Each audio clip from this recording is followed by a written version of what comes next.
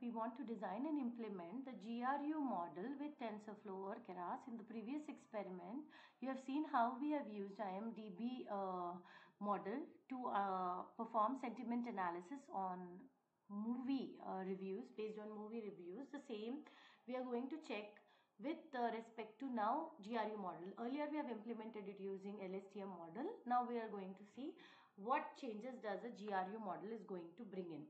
So again, I'm not going to explain you about the data set and its pre-processing part because I've already explained you in my previous video. Please go through that. So I'm going to keep the same max review length of 250 and I'm going to keep the same embedding vector length as 32, and my strategy would be same of choosing different activation functions of ReLU sigmoid or TANH sigmoid, etc., and different optimizers like SGD and ADAM, and I'm going to test for its accuracy. So the code also remains the same, except in the place of LSTM you are going to use a GRU.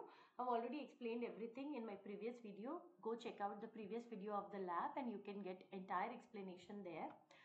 And as you can see, once you implement this particular model, again I'm getting a validation accuracy of 86 and training accuracy of 94 when I'm using ReLU and sigmoid, and when I check it with TANH sigmoid, it has got 87 of my validation and accuracy of 93. So when you compare these results with LSTM, I could see the performance is a bit increased in GRU. So depending on the application, you can select whether you want to go for LSTM and GRU or implement both of them and check for yourself in what way are they both going to help you out based on how much is your validation and training accuracy.